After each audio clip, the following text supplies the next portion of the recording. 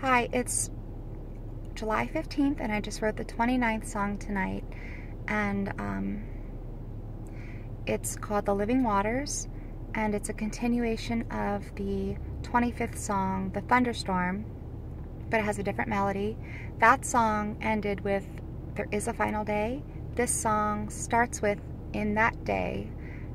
The song's about the waters that come from the cloud. So go watch that song if you haven't heard that song yet, and then you'll understand why I'm starting with it right here. But here's the song. In that day at evening, there will be great light coming from the throne of God, from the one who gave his life. From this king flows a river, the pure waters of life. It's as clear as crystal, it's as pure as light. There are so many wonders, God's many majesties, revealed within the scripture, there for us to see. Each picture has a purpose to help us understand, because our God alone knows the heart of man. True worshippers start singing in perfect harmony.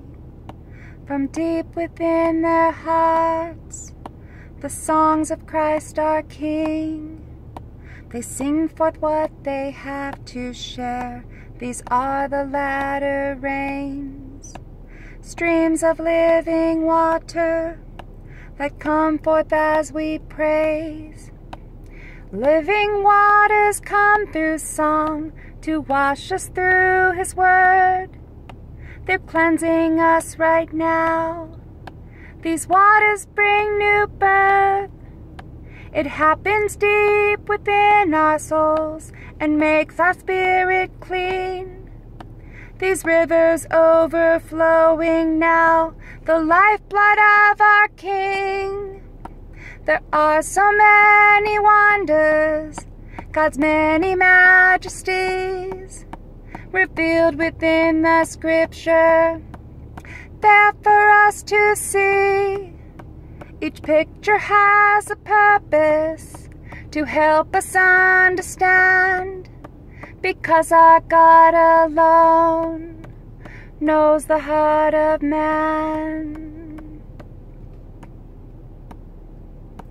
But don't be unaware, it happened once before. Moses gave them words to drink, but their hearts were not transformed. Most of them did not please God, and so he struck them down. But oh, his mercy and his love, it's why his Christ came down. He came to seek the lost, and by the blood he shed, he purified our hearts, and by his Spirit we are led. He is the living waters that help us clearly see the Spirit, water, and his blood in perfect harmony. There are so many wonders, God's many majesties, revealed within the scripture, there for us to see. This is the greatest wonder, such promise from our Lord.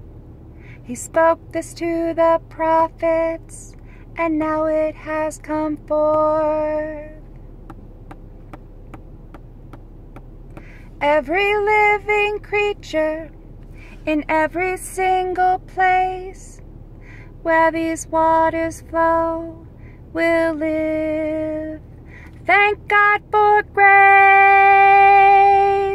There will be many peoples, and each of them will know. Everything will live where the river flows. There will be many peoples, and each of them will know everything will live where the river flows.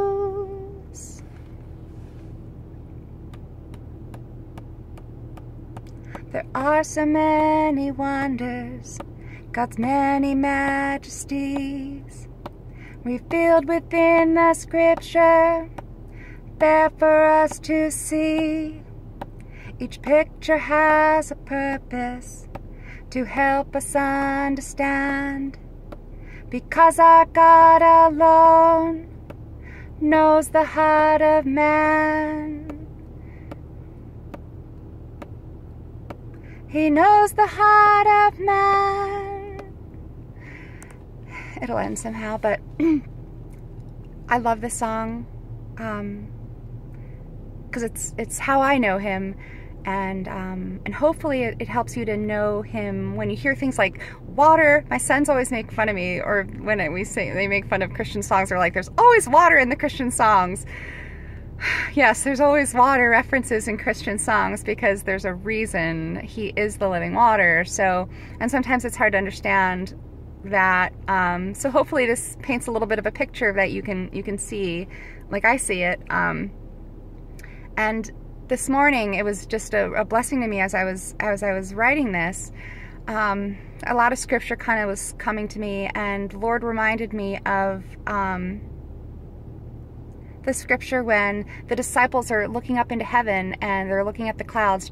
Jesus had just ascended, and two men came to them, and they might have been angels, but they said, why are you looking into the clouds? Why are you looking up into the sky? He's going to come back the same way he ascended. And I don't have full understanding. I have little glimpses, maybe what that means, but it doesn't matter. No one knows the day, and he'll come in his way, and it will be glorious, and we will see his light, and we will have the refreshing waters, and there's so many promises in the scripture, so I have fun writing these songs about the promises. God bless you. Have a good day.